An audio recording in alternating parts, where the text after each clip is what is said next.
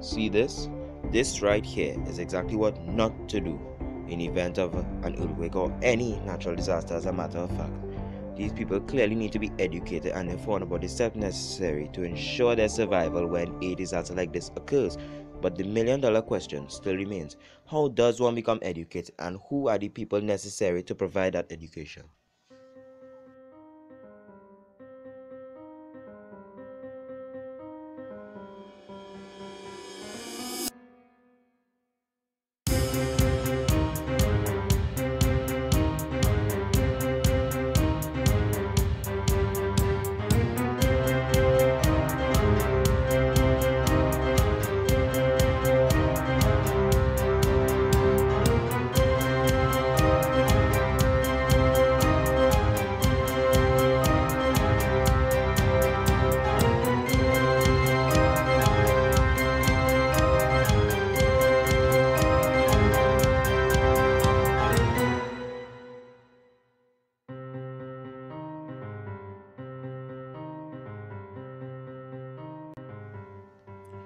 They may look like ordinary people, but together with their unique talents, skills, and abilities, these people help to maintain people's safety and prevent the loss of life.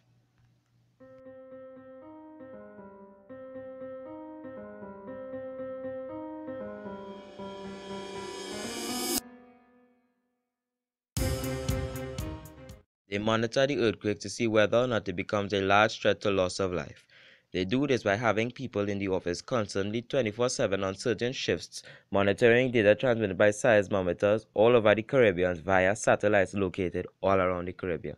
They send these signals to the old building where these analog signals are transported into digital signals by which these people read on their computers, and they detect changes in them as the slightest change in pattern could mean an earthquake is coming.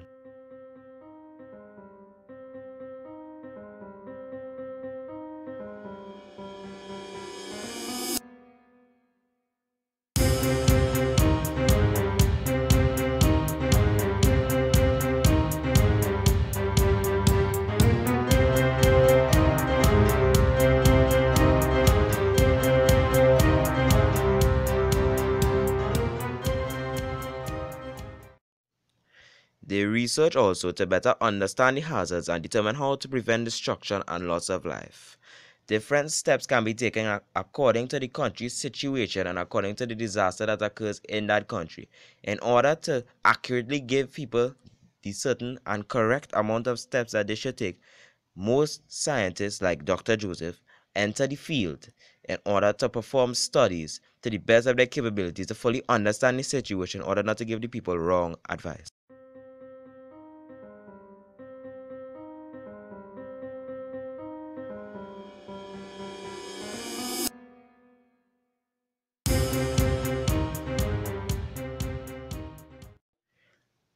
Lastly, they also educate the public to ensure they know the proper safety precautions to take before, during, and after hazards. They do this by having people go to the schools, and it all starts from the youths. Once they know, they can pass on this information to generations, and therefore these people will know the steps to take. They go all to areas all over Trinidad, as a matter of fact, all over the Caribbean. So therefore, each and every person around the world will know exactly what to do in event of these disasters.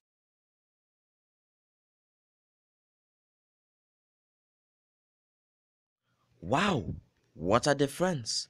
These people clearly seem to know what to do during a disaster and what they are doing. And this knowledge was all given to them by the Seismic League. Just think about if they weren't educating people all over the Caribbean, how many more lives would be lost due to lack of knowledge